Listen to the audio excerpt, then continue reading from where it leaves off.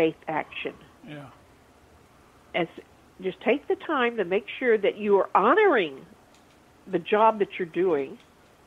You're blessing it with the way, in your attitude and the way you're doing it. At work, Carl, I know if you think about it, which is the better job? The one that you put your heart and soul into, or the one, and hurry up and get this done? Oh, absolutely, heart and soul. Yeah. I remember talking to John Owens once on the show. He makes these cup of coffee, and he puts these beautiful designs in them. Terrific. I said, tell me what happens, though. We were talking about prayer. I just listened to this show the other day, posted it too. And we were talking about prayer and how to pray effectively. And I said, you can't go into prayer with any kind of demands and anger in your heart and really expect the results you want, other than to vent and get rid of that stuff. But if you want to if you're praying for someone and you want God to really touch them and change them and help them, then you got to get the anger out of the way. You got to get the hurry out of the way. You got to do it in a way that is really heart and soul into what you're saying and how you're praying for that person. Like Tanya and I, did she tell you that we prayed for you over the phone, Carl, when you went into the hospital that day? Oh, wow, no. Yeah, we did, because all of a sudden, Bob tells me you call. I was sleeping, and he says, Carl's really frantic. He's like, something's wrong. And so, not seeing you on the media, the internet, the Facebook, and so I texted Tanya. I said, Tanya, call me. What's wrong with Carl? And so she calls immediately. And so we did. We prayed for you over the phone. That's nice. And, of course, when you pray together for 2 or 3 are gathered together in my name and agreeing upon things, and that's where your prayer is very powerful, too. Back to casting out into the deep. So if you want to cast out into the deep, to change, to get down to the depth of what's causing you to stay with bad behavior, take the time to do the job right. And spend time to draw away. And, like they had to go out into the deep. Picture the boat. They're in shallow water. Yeah. Had to depart from that shallow water. Oh, there's an imagery right there. The shallowness of the world. Think about it, Carl. Get away from worldly, shallow, frivolous type behavior and the attractions of the world. Get away from that so that you can be away where it's quiet, so that God can take you deep to catch and bring up in the net what needs to be brought up out of the inner spirit that needs to be brought out. Whenever we're doing inner healing prayer, there's so many times the Holy Spirit will say a word. I'm getting an image of something here, and it looks like this. Something as simple as a spider on the floor. I didn't see a spider. I saw a shadow that looked like a spider. But saying, is somebody here got a fear of spiders?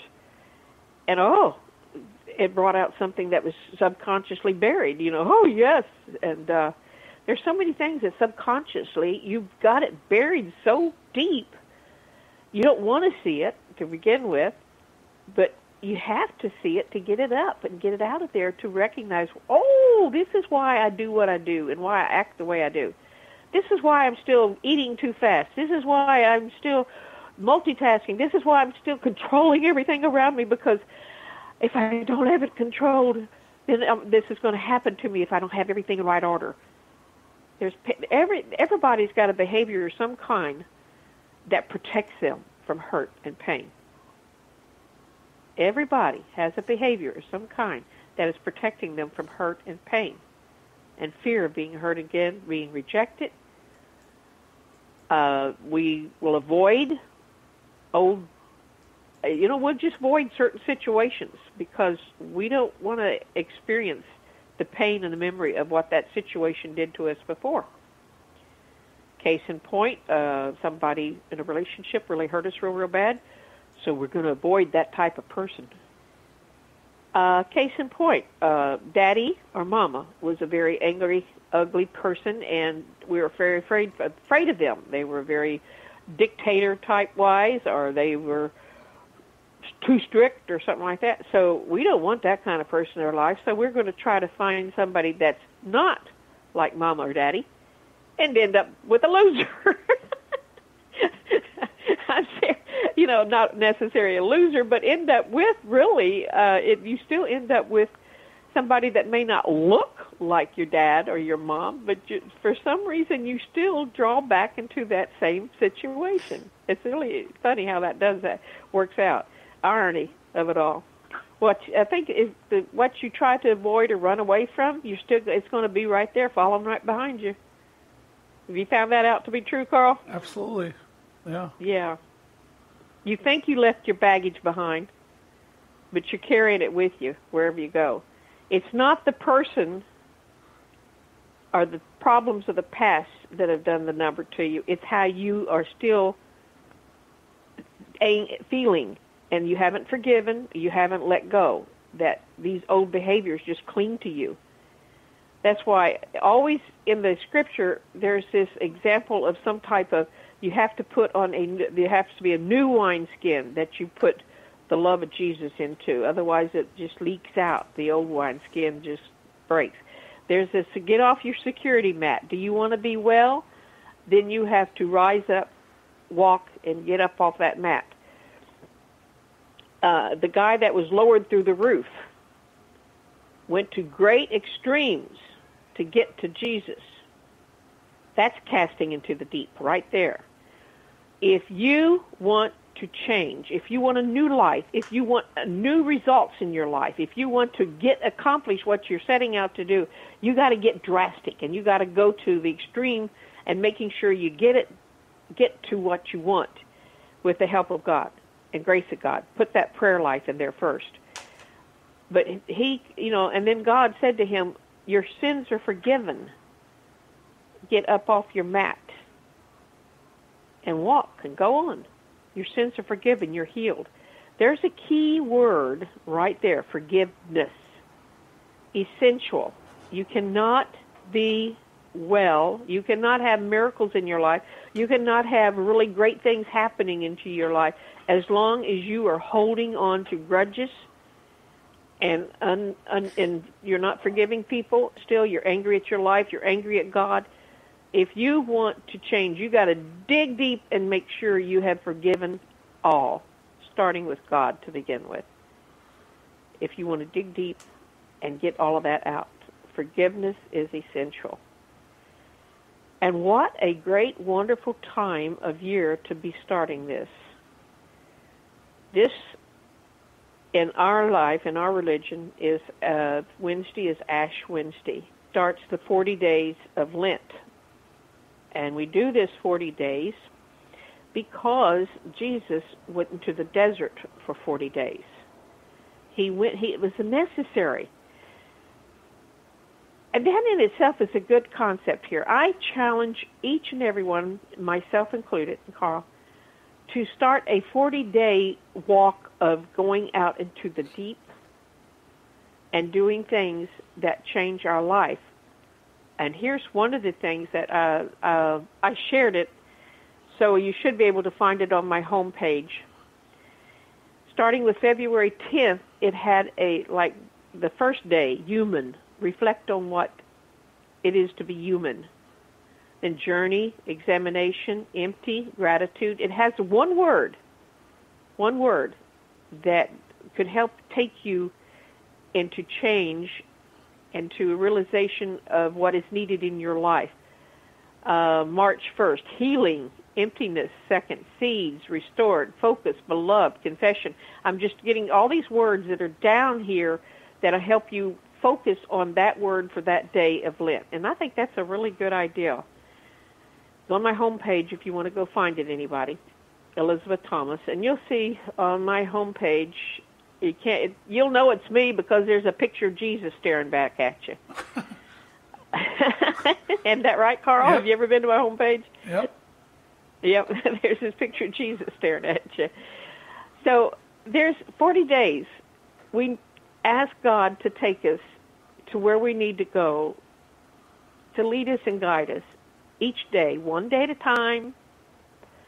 Don't, whatever you do, you're setting yourself up for failure if you want to say, oh, I'm going to do without this or I'm going to do without that to change. That's setting yourself up for failure if you think in terms of 40 days. But if you think of one day, like to things in my life that I would find it very hard not to have in my life, and that's salt. The other one is the creamer, powdered creamer in my coffee. This is just little stuff. But it hit me today. The Holy Spirit just says, hey, could you give up that for one day? I said, yeah, I could. So each day, the Holy Spirit was inspiring me to give up something different each day, but give it up as a way of sacrifice for God, and to also discipline yourself. This is what it's doing to you. It's disciplining you to strengthen you. Think in terms again, Carl. We always have to go back to the athlete, the musician, the actor, the comedian. Anybody who wants to do things and do it well, they have to persist in their practice. They have to persist in working hard at accomplishing their goals if they want to be somebody that accomplishes what they set out to do. You are not a Super Bowl team without all the hard work that goes behind it, right, Carl? Yeah, absolutely. Yeah. So 40 days. Yeah. Oh, go ahead, sorry. I challenge you for 40 days to cast into the deep by each day.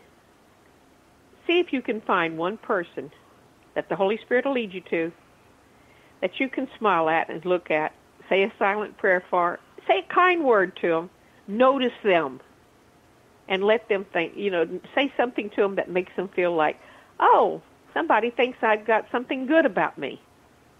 I like that look on you. I like that hat on you. I like this, there's so many different ways that we can say something nice to someone that is a sincere compliment. And the Holy Spirit will guide you with this if you'll just let him. So each day, choose to say something and do something nice for someone. Each day for the next 40 days, take a good, long, hard look down deep inside and say, Lord, show me something about myself that I need to let go of. Forgive someone, starting with yourself. Forgive someone that you have not forgiven yet and you still have a grudge against or an anger against each day. And trust me, you may think, oh, I've forgiven them all. All right, let me tell you an example of this. My mother-in-law has, God rest her soul, she's dead. She's now in heaven, I hope. If not there, she's going to get there someday because I believe in purgatory. But anyhow, every time we were around, we would, after about a week of being together, we would get into a horrendous fight. And it would build up over a week. Number one, she had raised my stepson till age 9, and then when I married Bob, hey, you're coming to live with us now. I'm going to be your mommy. That wasn't the greatest idea right there. Should have known, well, I should have wished I was wiser, but anyhow. So we'd always get these horrendous fights, and one time I said, Lord, why are we fighting like this, and what can I do to stop them, because I don't like it. I don't like that we do that.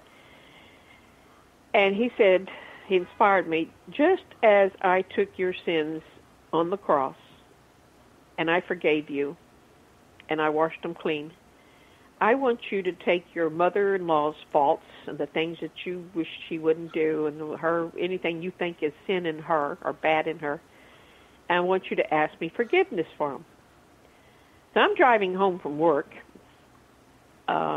and I'm going, yeah, she's this, she's that. Forgive me, Father, for being so this. Forgive me, Father, for being so opinionated. Forgive me, Father, for being so pushy. Forgive me, Father, for this and that and so forth. At some point, I'm going, oh, my gosh, they are my sins. I act just like her. And that's, and he says, hello. And so, if you think you have completely forgiven everybody, then start bringing up the things that you